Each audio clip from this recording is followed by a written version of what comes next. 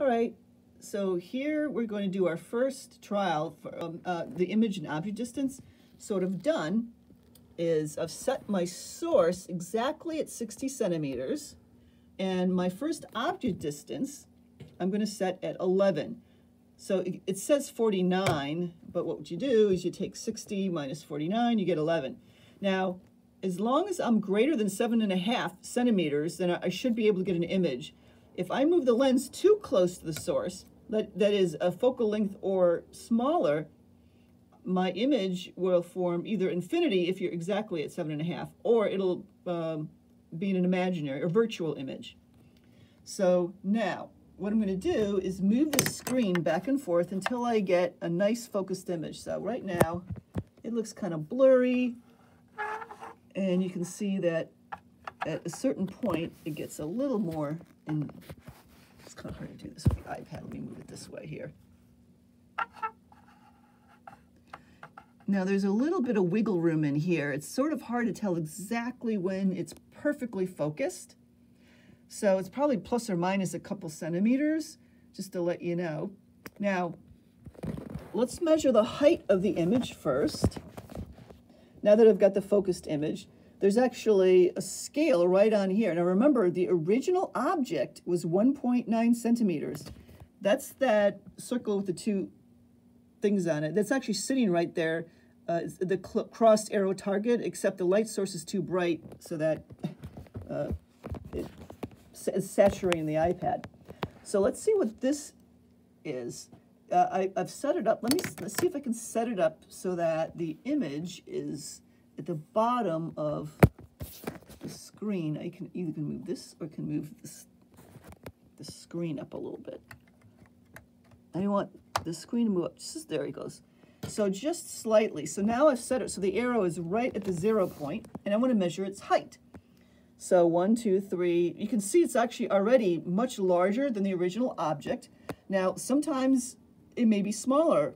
It depends on the object distance. Right now, the object distance is fairly small. It's like 11 centimeters, and the focal length is 7.5. So it's less than 2 times the focal length. You're going to have a nice big image. So what is it? 1, 2, 3, and not quite 4. So I'm going to have to read this off because it's a little hard for you guys to see it, but I'm going to put my ruler here. It's 3.7. 3.7. All right, so I know it's kind of hard for you guys to see it because of the parallax error. So I've read it off as 3.7. So the height of this object is 3.7, and the original height of the object is 1.9. So you can find the magnification by taking the height of the image and dividing it by the height of the object. Now let's just make sure we have our image distance. So remember, the lens is at 49. The image distance is the distance between that and where the image is at. So that's where this plate is right here. So it's 27.5. It looks like 27.7. So what you do is you take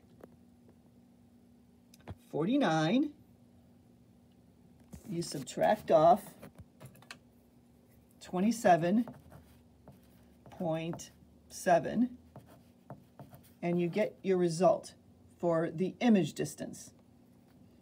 And you write that down for the image distance for trial number 1. Now we're going to do the calculations a little later.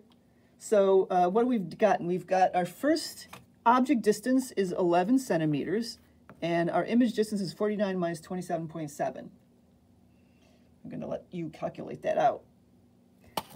And if you go down your data table, we've got object images and image height. So the rest of it we're going to do calculations with a little later on. And the image height I've already mentioned. Okay, so now what we're going to do is, all I'm going to do is move this a little off. Let me put it off to, I don't know, 43 or something like that. So now I'm moving this, I'm moving the lens to 43. So now, what is the object distance? Keep this at 60. So we've got 10 plus, it looks like 7, right? Or 60 minus 43. It looks like 17 centimeters, right? So that actually is more than twice the focal length. So what we should expect is that the image is going to be a little tiny. So let's go see. Oh, look how tiny it is. So there. This is kind of hard to see because I got to move it at an angle.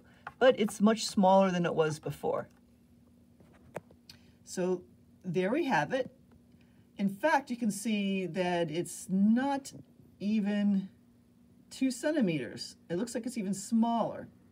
So let's just move up the screen so we can actually try and measure the height of the object like we did before. All right, so let's just put that scale right at the tip. Yeah. So it looks like it's a little bit below 2. So I'm just going to read that off for you because I know it's sort of hard for you to do that at home. Looks like 1.4. The best I can do, 1.4. It may be easier this way to put the meter stick on, my ruler in. Yeah, actually, maybe it's more like 1.5. 1.5. So for our second trial, our image height is 1.5 centimeters. And what was the object distance again? It was 17, right? Now, what about the image distance? So I've got this at 30.5.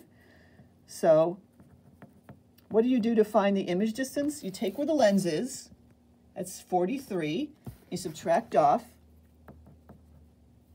30.5, all right, for trial number 2. Now we've got one more trial to do, and I'm going to move it even further away. The object distance. I'm going to make the object distance, I'm going to make it 20 centimeters. So I'm going to make the object distance 20 centimeters for our last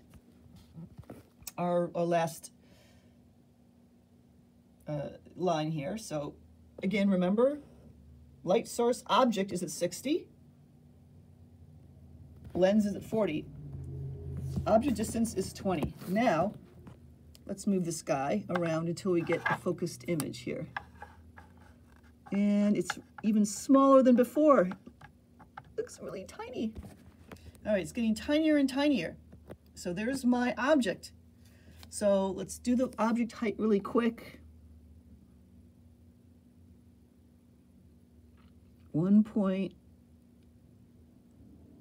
Looks like 1.1, 1.2. 1.2, so it has shrunk a little bit.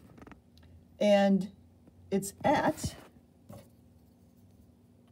28.5, let's see, there's the plate right here. The screen is 28, it's less, looks like 28.4, 28.4. All right, so for our last or third trial, the image distance would be the lens, which is 40, the lens placement, which is 40 minus 28.4. And we already said the object distance was 20 centimeters, correct? And I read off the height. So we have all our measurements. Now what we're going to do is go and do calculations with them, all right?